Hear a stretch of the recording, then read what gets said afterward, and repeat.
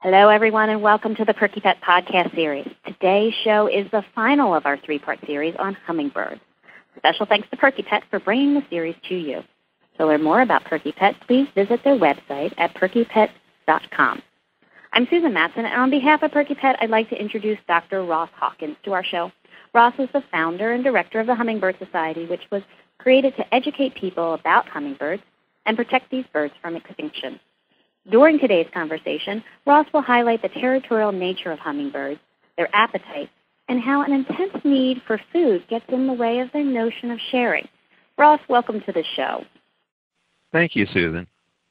I think just about everyone has observed that hummingbirds are territorial. It's helpful to understand why this is so. Most people probably don't know that the hummingbird must eat every 20 to 30 minutes during waking hours, or it runs the risk of starvation. It's either eat frequently or die. It's that simple. The quantities, though, will shock you. A hummingbird needs to eat double its weight every day in nectar. Now, that's enormous by human standards. If we convert that to human terms, a 150-pound adult would have to eat 250 Big Macs or 2,900 Oreo cookies if he ate like a hummingbird. The hummingbird knows exactly how much he needs, and he will protect a patch of flowers large enough to support him, rarely more, or a feeder, which is just as valuable.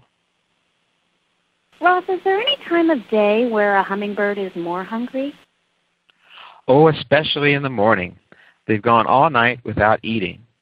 Flowers, meanwhile, produce nectar mostly at night, so that early in the morning the hummingbird is at its hungriest. The flower is thus best able to supply a sumptuous breakfast. The blossoms then have to recharge, and the hummer waits patiently while this occurs. Then he revisits. I should say that he also eats a lot just before bedtime because he knows he has to make it through the night without the ability to eat. And this absolute need for frequent feeding means he must protect his food source. So we have to forgive him if he doesn't understand the word share. After all, he's never seen a flower like a feeder. Even an 8-ounce feeder can feed 40 average-sized hummingbirds for a day, but he doesn't know that. Wow.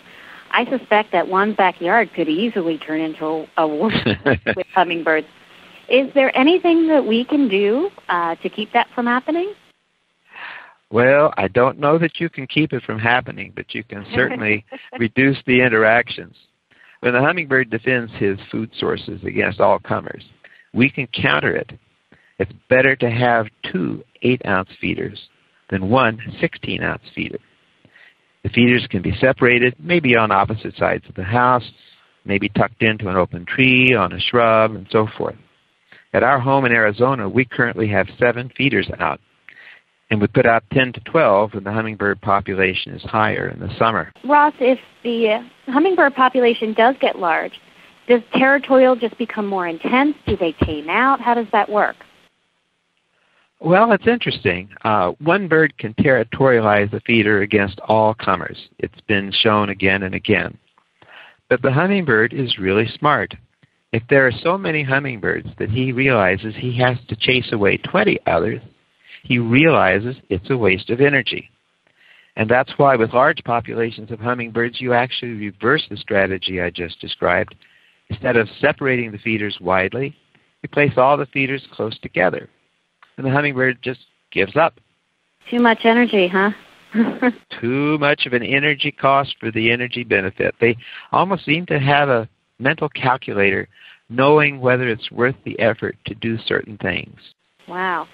So how many could someone actually have in their yard?